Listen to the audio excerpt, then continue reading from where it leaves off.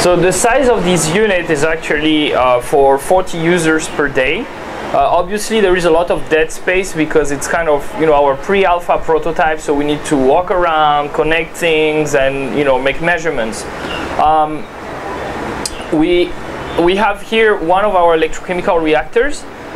In the unit for field testing there are 2 electrochemical reactors, so a total treatment capacity of 80 liters per batch, and the batch is about 3 hours.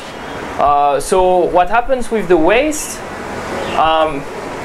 When you use the bathroom, the waste goes to a first like flow management tank here. Everything mixed? Yeah, everything mixed. Urine, feces, water, soap, you name it. Toilet paper, that's in the next phase of field testing. That's where also we like to go to India. But we believe that with the chlorinated compounds, I mean the active chlorine and, you know, hyperchlorous I'm sorry, it's late in the day. So with the active chlorine compounds, there is some breakdown, you know, on the toilet paper, and we also see, you know, if like how it floats and how it's handled in the tank. So when someone flushes the toilet, all is grinded and goes to this first tank. From this tank, by gravity flow, it goes to a bigger tank, where in this unit is about the dimension for a retention time of 20 days. From this tank, it's pumped up by a macerator pump to this electrochemical reactor, and then can go to a second one for polishing. When it's finished, the water is pumped up and goes to the flushing tank. So we got a closed loop system. You flush the system, there is the waste is treated, and then you can reuse the water for flushing. We achieve disinfection in half an hour of treatment. We don't see any bacteria. We do by different method, by plate counting, but also PCR technique. And same for the viruses. We do a flow cytometry technique, and we don't see any viruses after half an hour. So a safe play is to leave the system running for 3 hours, where you got discoloration and generation of disinfecting species. And the solids that settle out of the tank? So we've been having the unit run on campus for 6 months, and we treat everything from this tank, and we also treat 10%, a mixture of 10% of the kind of sludgy thing we have on this one, mixed with 90% of what we have in this tank. And everything is treated in 3 hours. But is there any solid sludge that has to be removed? Well, we believe that after maybe a year or 2, yes. So that's why we're going towards field testing. But on the actual field testing on campus, we haven't seen any. Because your macerator pumps? Yeah, grinds up, yeah. Yeah.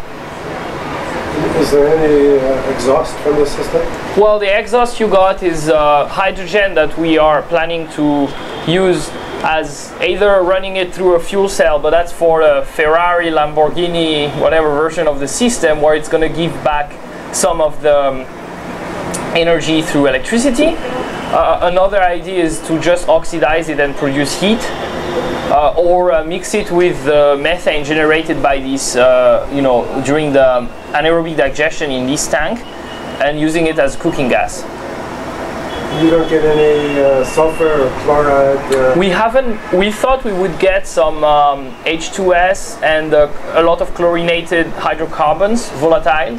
And actually we haven't measured significant amounts. We have third-party analysis also confirming that. Same with the Cl2. Actually, when we generate the active chlorine, we are creating chloramines from the urea and you know, the hydrocarbons present, and we don't go all the way through Cl2 because of the electrochemistry driving towards making nitrogen and reoxidizing the chloramines.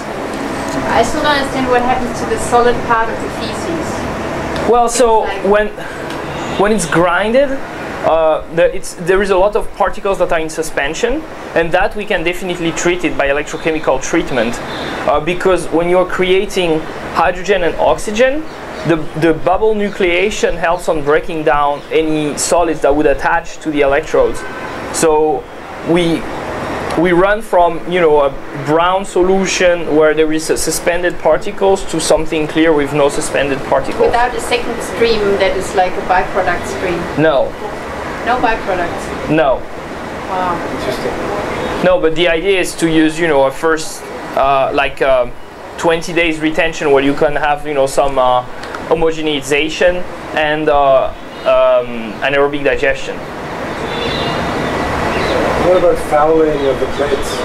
So that's a good question. We, on the recipe we're using now, the lifetime we measured from previous electrodes, having them on lab and using them once in a while, is more than 5 years. The estimated lifetime, we do, you know, lifetime estimation on these new electrode arrays, and this is between 3 and 5 years estimated. A way you can recode them easily, so you don't need to, you know, throw all of that away.